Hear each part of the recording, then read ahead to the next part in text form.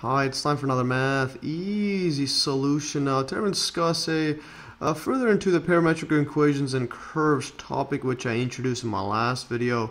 It is a very interesting topic indeed. So, moving forward, parametric equations and curves. So, imagine that a particle moves along the curve through time as shown below. So, we'll graph this out. Say we had an x and y axis like that, and let's say the particle starts off here, and then through time it moves along this path like this, etc. Yeah, so it's moving across. If we draw an arrow, so let's say it ends up here through time, then eventually let's say it gets to here, and it keeps going. So the arrow is indicating which way it's going, and it goes over here, and then it goes all the way across here. And it just keeps going on. Let's say even before this it had a previous point before.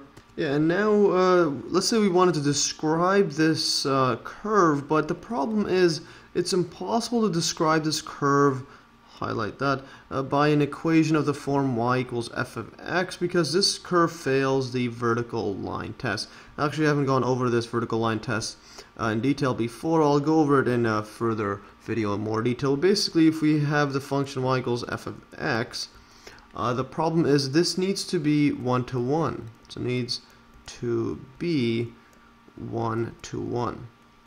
In other words, we need one x value and y value. So we need one x value for each y value. For example, if we had a curve, let's say, we'll just exaggerate this one a lot. So let's say y and x. So if we had something like this, and then if this is equal to y equals f of x, the problem here is, let's say we had an x value here, x1. So by the vertical line test, all we do is draw a line across and see how many values of y we get. So it needs to be only one y value. But here we have y1, we have y2, we have y3, y4, y5, y5, y6, etc. So it keeps going on and on. So the problem here is, if this is y equals to f of x, then what we have is f of x1 is equal to, well, it could be equal to y1, y2, y3, etc. It keeps going on and on, but the problem is in each one of these, y1 is a value, let's say, across here, y2 is a value here, y3 is here, 4, but these are not the same values. So we have y1 is not equal to y2, is not equal to y3, so this is a problem right here. Yeah, but each one of these is equal to f of x1, so this is, well, not possible. So this fails the vertical line test. All you do is draw a vertical line. It needs to be only 1 to 1. So because it fails this, if you just draw a line across, you can see that we'll have multiple y values for every one x value. Yeah, but even though we can't graph it using this general y equals fx form, but what we know is that since the particle is moving through time, the x and y coordinates of the particle are also functions of time. For example, at this point here, let's say at this point here, if we call this t0, that's initial time, we call this t1. At this point, what we have is we can have x1 and y1. And x1 could be over here, x1, and then y1 is over here. So basically, whenever the time changes, we can have different values of x and y. So those are functions. We can make them functions of time. Yeah, so in other words, so we can write x equals f of t and y equals g of t. Such a pair of equations is often a convenient way of describing a curve and gives rise to the following definition. So the definition is, suppose that x and y are given as functions of a third variable, t, called a parameter by the equations x equals 2 f of t and y equals 2 g of t. Yeah, and now going further in the definition, where these are called parametric equations, each value of t determines a point x, y, which we can plot in a coordinate plane.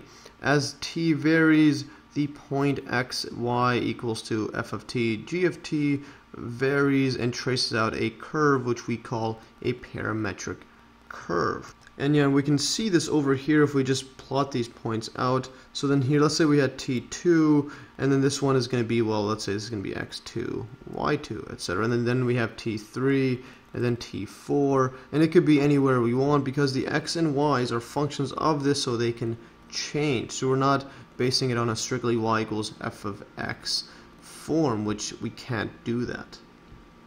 So, and also further I want to note is, well, the parameter t does not necessarily represent time, and in fact we could use a letter other than t for that parameter, but in many applications of parametric curves, t does denote time in most cases. Therefore we can just interpret xy equals f of t, g of t as a function, as a position of a particle at time t. So this is a good way of just remembering it, is just as if you're moving a particle through time, because many applications actually deal with time as well. So yeah, that's why the t is used the most, but there are other applications which you could just do different variable, etc.